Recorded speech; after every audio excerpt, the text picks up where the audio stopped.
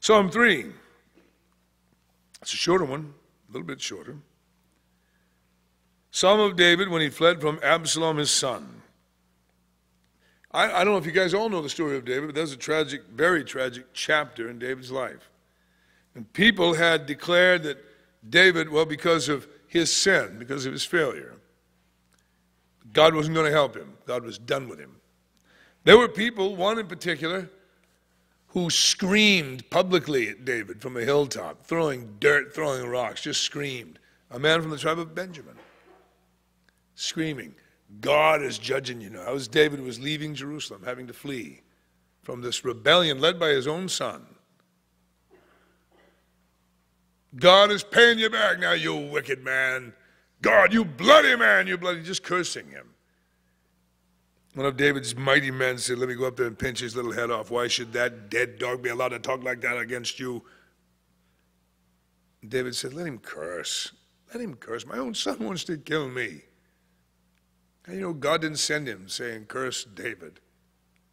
Let him curse. He said, perhaps God will look good upon me for taking this cursing.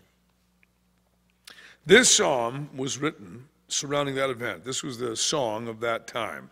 Verse 1, Lord, how are they increased that trouble me? Many are they that rise up against me.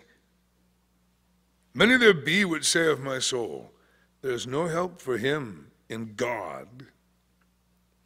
Now you see this word Selah? Check this out. Nobody actually knows what Selah means, for sure. Scholars speculate that it was either a simple call to stop and just think about that. Just stop right there, pause. This was written as a song. And in the song, right there, perhaps, just an instrumental spot where you can actually just stop and think of the gravity of the words just spoken. Or B, it was just a musical connotation that's really irrelevant to us. But thou, O Lord, verse 3, thou, O Lord, art a shield for me, my glory, and the lifter of mine head. I cried unto the Lord with my voice, and he heard me out of his holy hill, Selah. I laid me down and slept. I awaked, for the Lord sustained me. I will not be afraid of 10,000s of people that have set themselves against me round about. Arise, O Lord, save me, O God. For thou hast smitten all mine enemies upon the cheekbone. Thou hast broken the teeth of the ungodly. Salvation belongeth unto the Lord. Thy blessing is upon thy people. And he ends with Selah. So I kind of take Selah like that it just means simply stop right there and think about that. Pause. So you can see David pouring out his soul.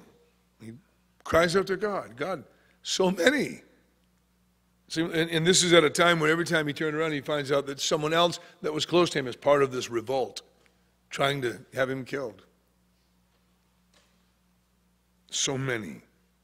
And there are many that say, God, they're saying that you're not going to help me. They're saying that there's no help for him in God. But you, O Lord, you're a shield for me.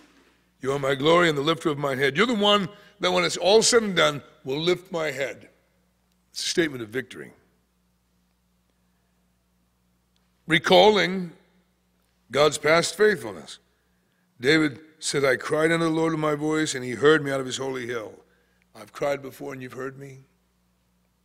He's confident that he will again. And he said, I laid me down and slept, and I woke up again, because the Lord sustained me.